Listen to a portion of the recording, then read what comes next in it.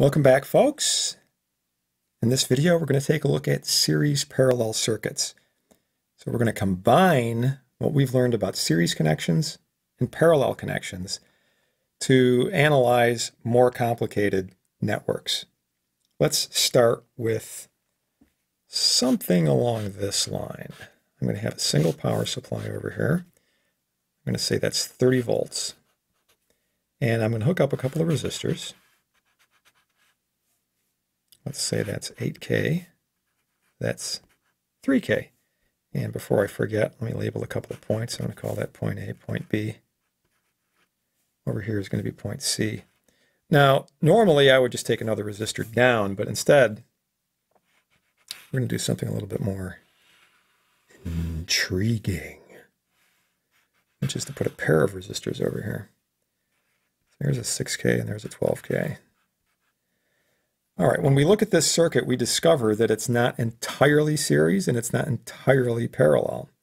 If I got rid of this 12K, we would have a nice series circuit, right? Remember, series, current through every component has to be the same.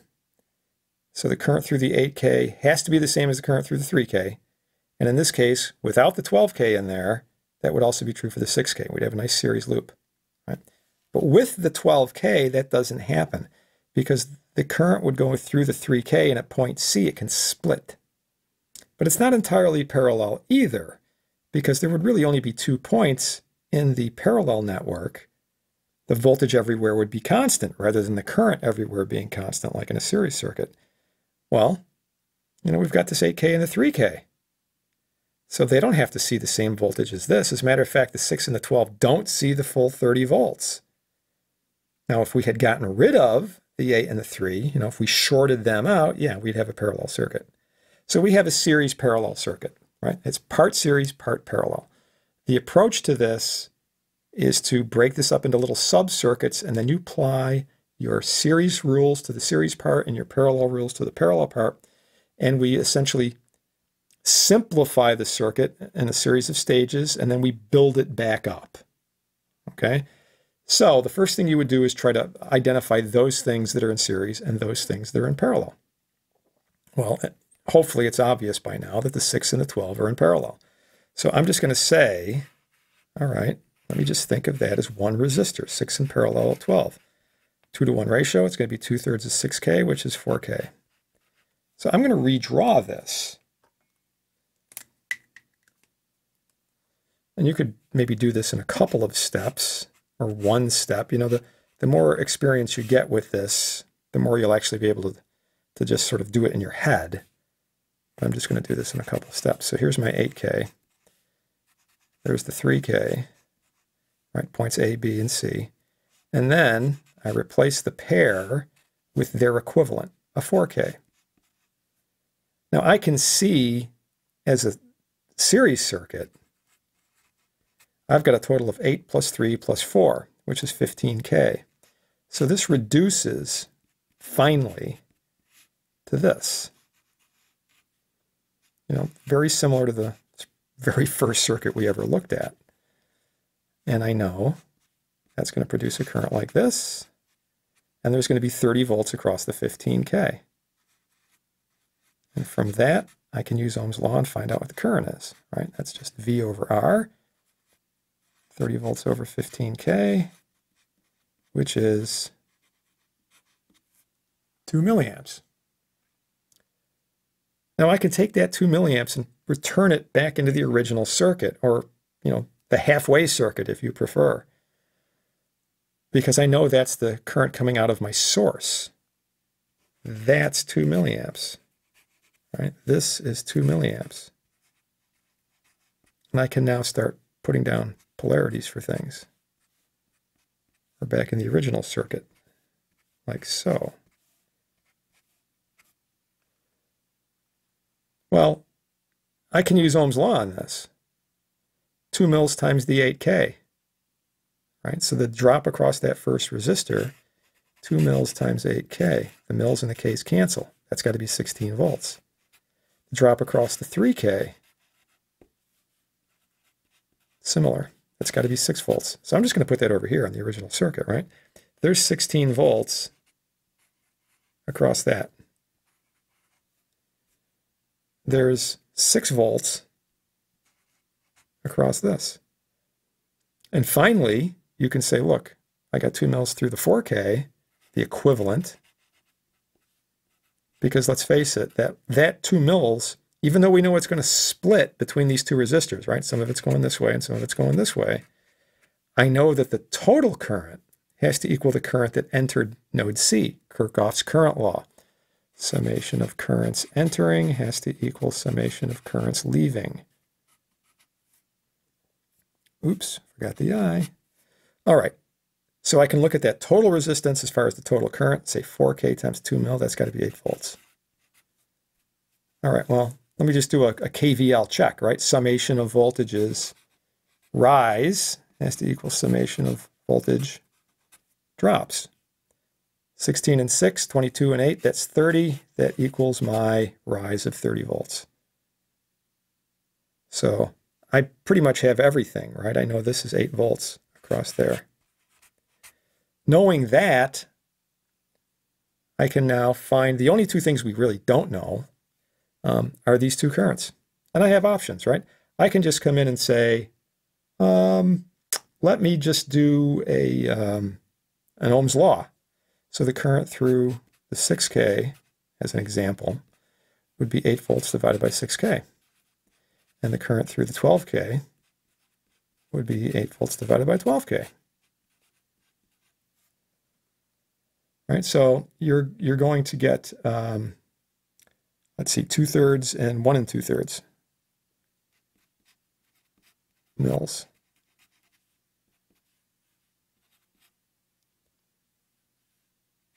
1 1/3, sorry. And that should add up to the entering current, right? 1 1/3 and 2/3 is 1 3/3, which is 2. Right, that's what we started with. Okay. Or, because there's more than one way to do this, you could use current divider rule. I know the entering current, it's 2 mils.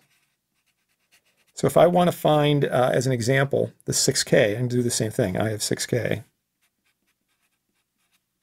That's going to be 2 mils times, remember, it's the opposite resistor, so that would be 12K over the total of the parallel, 6K plus 12K.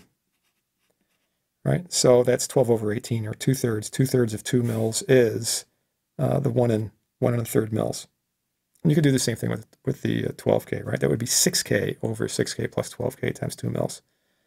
You could also use a voltage divider rule. Instead of immediately going back and finding the current like I did here, right? I said, oh, there's 30 volts, 15K, give me 2 mils. You could just do a voltage divider rule. You know, if the question was, what's VC? What's the voltage from C to ground? You could just say, oh, well, 30 volt source, right? Take my source voltage, multiply by the resistor I'm interested in, which is the 4K, and then divide by the total value of resistors that voltage is impressed upon. In other words, 15K. And that will just give you the appropriate value, right? 4/15 of 30 volts is 8 volts. And then now that you know that voltage, you know, you could use, kind of like I did over here, you could use Ohm's law to find the currents, right? And then add those two currents together. That would give you the entering current. In other words, that would give you the 2 milliamps I found over here. So, you know, there isn't a single right way to solve these things. It all depends on, you know, what kind of maybe comes up in your mind. Now, granted, some are going to be more computationally efficient than others. Some are going to require fewer steps. And that just comes with practice. You work on these things and you start to see little things that, you know, you can see the second, third, fourth step, and you say, yeah, that's a faster way home, right? Rather than just sort of plowing through. But when you start these, just look for the things that are obvious. Like you say, yeah, those two things are in series. So I could have done this a little bit differently. I could have said, well, that's 11K and 4K. And then maybe I'll do a voltage divider between an 11 and a 4. So, you know, I'll do 11 over 15 times 30 volts, and that'll give me the voltage across that pair, right? That's a possibility. It's not right or wrong. As long as you follow the rules, KVL, KCL, use things like Ohm's law and the current divider rule, you'll be okay. All right. All right, let's take a look at a different one. This time I'm going to use a current source. Now let's make this an 8 milliamp current source. And I'm going to put a 12K over here. A 2.5K over here. What? 2.5K. And I'll just put another parallel set out here, different values, a 2K and a 6K. Okay. Call that point A. Call that point B. And, typical kind of questions, right? What's voltage A to B? What's the current through the 6K? Those kinds of questions. So, where do we begin? What's obviously in series? What's obviously in parallel? Well, kind of like the first one, we can see that these two things are in parallel. Right? 2K in parallel with 6K. Well, let's see, that's a 3-to-1 ratio, so we're going to get 3/4 of the smaller, right? 1.5, or you could say it's, product sum, it's 12 over 8, so that's going to be 1.5 K ohms. So an intermediate circuit might look like this.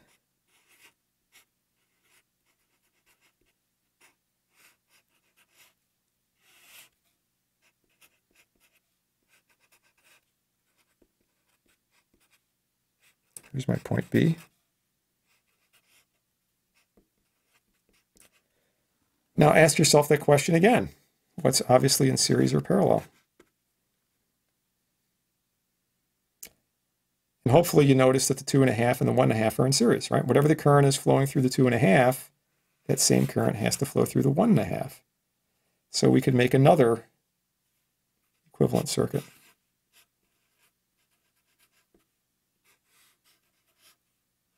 And if you're looking ahead, you might notice something else.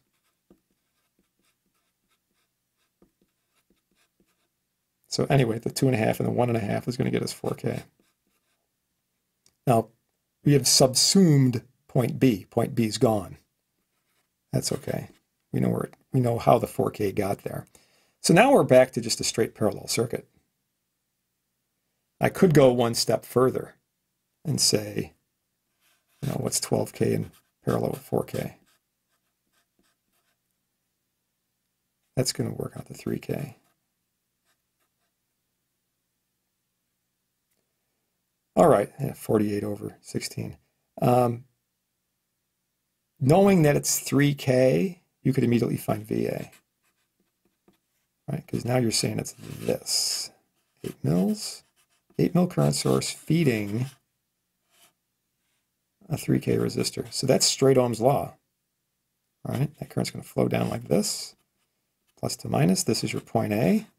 So A to ground. Oops, I was lazy. I forgot to put my grounds in here. All right, be good. So VA is going to be 8 mils times 3K, which is 24 volts. Now let's go back. I know VA is 24 volts. I can go back to my first circuit and say, hey, this is 24 volts. How do I want to break it apart from here? Well, you might notice that, this current's coming in at 8 mils, right? Some of it's got to go this way. Some of it's going this way. So you're going to get a drop plus to minus like that. You're going to get a drop plus to minus across the 2.5. At B, it's going to split again. Plus to minus on the 2, plus to minus on the 6. What do I know? Well, I know VA, actually, from A to ground is 24 volts. I already know the voltage across the 12K, right? The 12K is sitting like this. This is ground on this end. This is node A, which I know is 24 volts above ground. So I know there's 24 volts across the 12K. So the current through the 12K would have to be 24 volts divided by 12K, which happens to work out to 2 milliamps. Now, what does that do for you? where do you go from there? Well, let's look at a couple of possible ways you could go from there. If that's 2 and 8 came in, Kirchhoff's current law tells me there must be 6 going this way. So this is going to be like a jigsaw puzzle, right? Or a crossword puzzle. We're going to get little pieces, and they're all going to either, like come together, so to speak. The problem falls apart as the puzzle comes together. So if I know that that's 6 mils from Kirchhoff's current law, right? 8 in, 2 out this way, so there's got to be 6 out that way.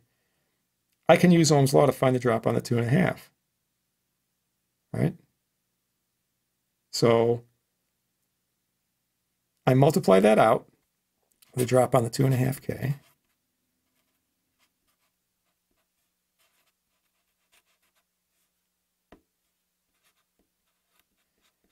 Once again, the K's and the millis to cancel, and you got 6 times 2.5. All right, so that's going to be 15 volts. So I know there's 15 volts across this. Now what?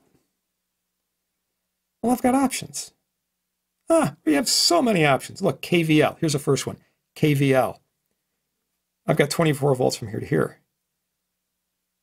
So remember, no matter which path you take from one point to another, from A to ground, you got to come up with the same voltage. So if I went this way, there's got to be 24 volts across the current source. If I go down this way, there's got to be 24 volts across the 12K. If I go this way through the 2.5 and then through this pair, either one, it won't make any difference because they're in parallel. Parallel resistors have the same voltage. That's got to sum up to 24. Well, I've already taken care of 15 of it. Here's 15 volts. 24, 15, what's left over? Right, what's left over by KVL would have to be the 24 I started with, the 15 that we dropped here. It's like being up on a ladder 24 feet up off the ground. You climb down 15 feet. How far are you above the ground? 9 feet, 9 volts. Now that you know it's 9 volts, you can use Ohm's law to find these two currents. Right? So we know VB now is 24 minus 15, or 9 volts. And now I can use Ohm's law. So the current through the 2K would have to be 9 volts over 2K, which is a 4.5 mils. Similarly, the current through the 6K would be 9 volts over 6K, okay, which is 1.5 mils. That adds up to 6 mils. Why is that important? Because that's the current we know was going through the 2.5. Kirchhoff's current law in node B. What comes in, 6, has to equal what exits? 4.5 plus 1.5. Okay, a different thing you could have done, because that's just one way, right? Lots of ways you can attack this. So let's get back to the point where I said, hey, there's 24 volts and there's 2 mils, and I've got 6 mils. So you could say, all right, well, that 6 mils flows through this pair. So VB, right, entirely different way of doing this, is to say that pair of resistors, which we know is equal to 3K, sees a total of 6 milliamps flowing through it.